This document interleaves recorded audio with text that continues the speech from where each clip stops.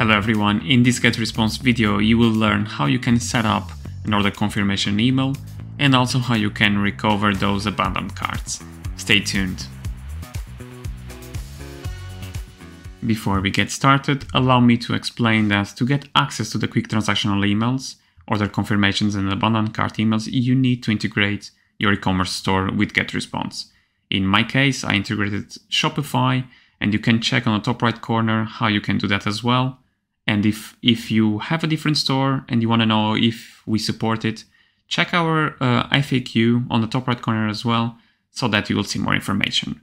And now let's jump right into it. So how to get to the quick transactional emails? We just have to go to Tools, top left, e-commerce tools, and quick transactional emails. I already have two examples here created, the cart recovery and the order confirmed.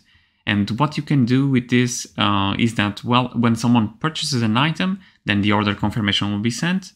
This is a great tool to assure your customers that everything is well, that you received the order and everything is confirmed. On the other hand, the cart recovery will definitely help you increase your sales, as you can remind people that they left something in their cart, and you may as well persuade them with some promo codes in that email. Now let's see how it works. We just click create quick transactional email, and you'll see two options here. And let's select order confirmation, go to email creator. And it is very simple. If you're already familiar on how to create a newsletter, it will be very, very similar. You add a title here. This title is only for you. That's out just as an example, order confirmed. And then what people will see is the subject line here. And then you go straight to design message. This is where you will select the template. And there you are at the editor. You can replace everything here except this part.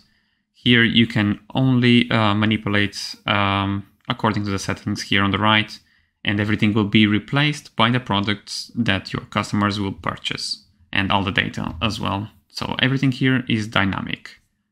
And then once you're ready, you will just click next. I will not be doing that as I already have one published, and I will explain why in a second.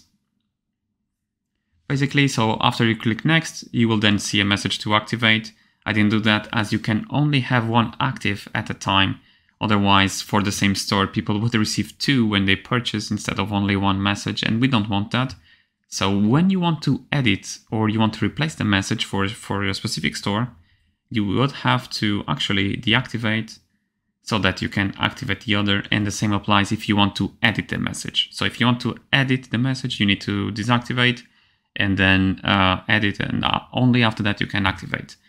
And now let's jump into the abandoned cart email. The only difference here, I will show you quickly, is that you will see an option to set up a delay. That will be the only difference when it comes to editing.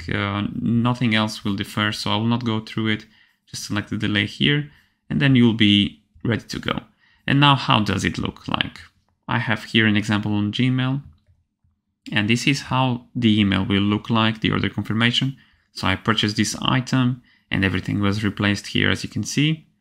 And why is this good for you? Because if you try to edit this message in Shopify, for example, you will see a code, and everything will have to be changed with the code as well. So it's not a drag and drop. And with this editor here, drag and drop, no codes, and it will be very easy for you to get started. I hope you enjoyed this video, and I'll see you in the next one.